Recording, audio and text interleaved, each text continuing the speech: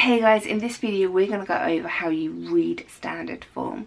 Now this is important for your maths and it's important for your science. It's one of those lovely topics you get to study more than once.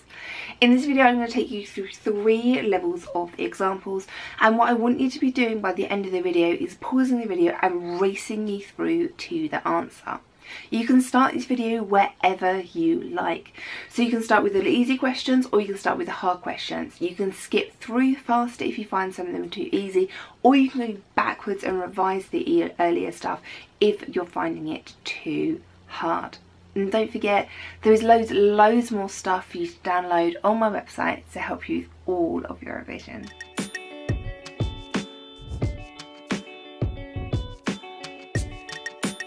Here are the questions we are going to start with. Standard form can be used to write shorter versions of numbers when the actual numbers are really long and involve lots and lots of zeros, which can just be long and tedious to write out and can be confusing.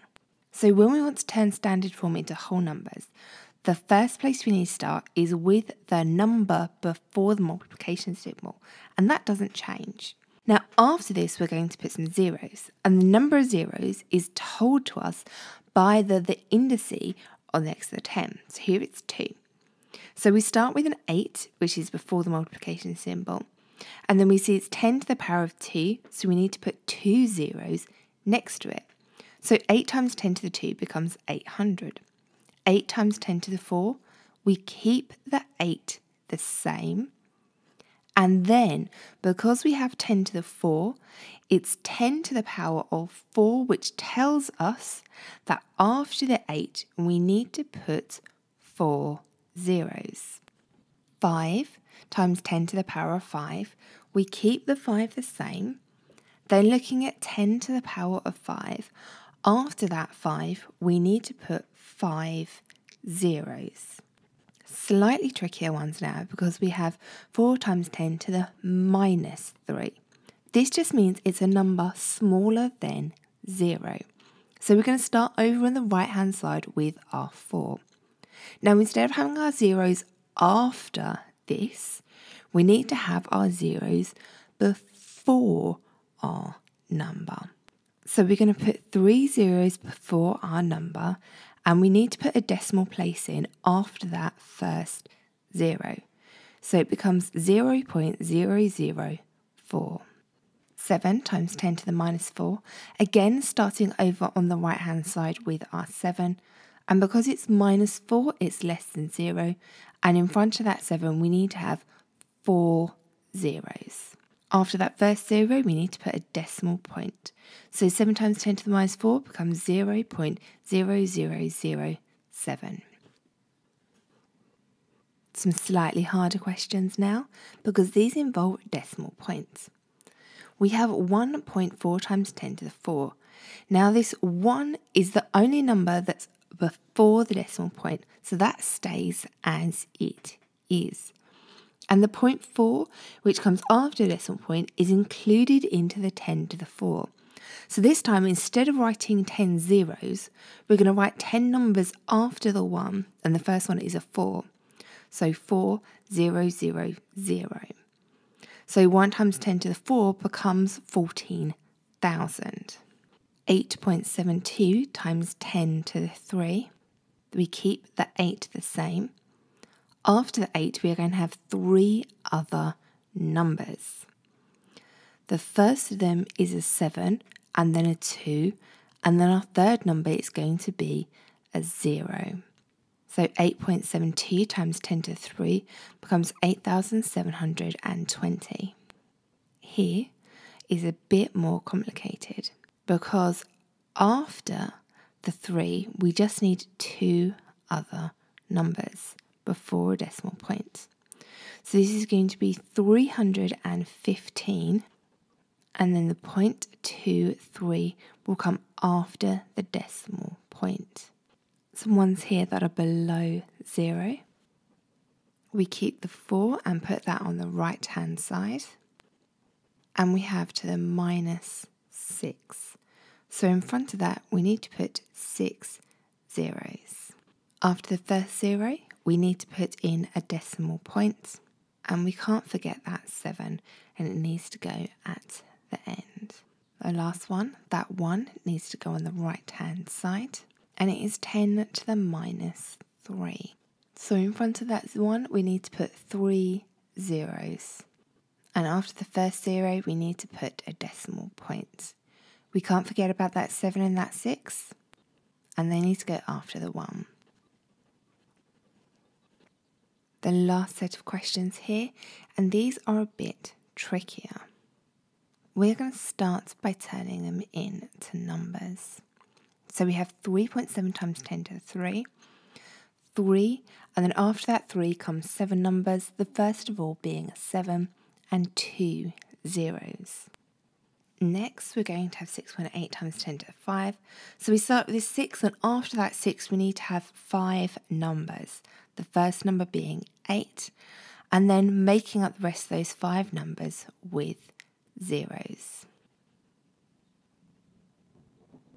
So now we need to add these numbers together. 0, 0, 7, 3, 8, 6. Moving on to the next one. We have 7 times 10 to the 6, which means we're going to start with 7. There are going to be 6 digits after it, and the first of these extra digits is going to be a 9, and then making up the rest of those numbers are going to be zeros. 8.9 times 10 to the 2, so we can start with an 8, and then after that there are going to be 2 extra numbers, the first of which is going to be 9, followed by 0. We can then line them up and subtract one from another. If you struggle with long subtraction, then you can go and check out my separate video on that. Moving on to the next question. 6.6 times 10 to the minus 4. So we know this number is going to be below 0. So starting writing from the right hand side, we need 4 zeros in front of that 6. A decimal place after the first one, and we can't forget that second 6. So our answer needs to be 0.00066. 7.6 times 10 to the minus 6. Again, starting over on the right hand side with our 7, and in front of it we need to be writing 6 zeros. Putting a decimal point after the first one, and we can't forget that second 6 after the 7. That needs to go after the 7 in the answer as well. We can then line those numbers up. Remember, with these one, it's the decimal point that needs to be in line with each other. And then we can add those numbers together. Another one where we have numbers below 0. So 6.3 times 10 to the minus 2, starting off with 6 on the right hand side. And before that 6, we need to put 2 zeros. Decimal place after the first 0. And then after 6, we need to put our 3. So 6.3 times 10 to the minus 2 becomes 0.063.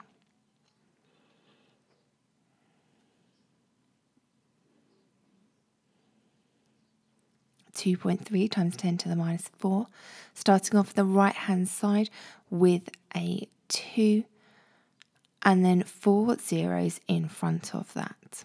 Putting a decimal place after the first one, and then putting the 3 after the 2. So 2.3 times 10 to the minus 4 becomes 0.00023. Then we need to subtract these numbers. Remember, when you're lining these up, because they are below 0, it needs to be the decimal point that are in line with each other. 2.2 times 10 to the 6. This is a large number, so we need to start over on the left hand side, and after the 2 there need to be 6 other digits. Because it is 2.2, the first of these need to be 2, followed by 5 zeros.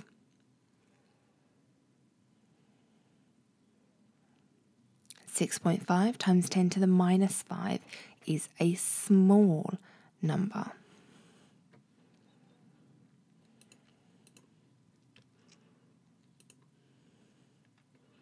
So starting off over on the right hand side with your 6, and in front of that we need to have 5 zeros.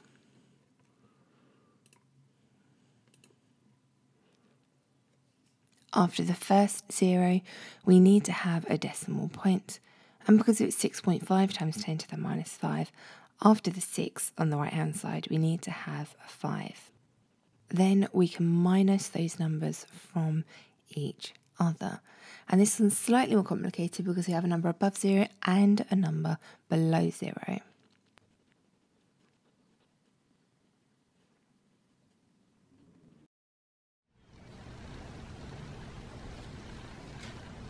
Ouch. Love you too, Prim.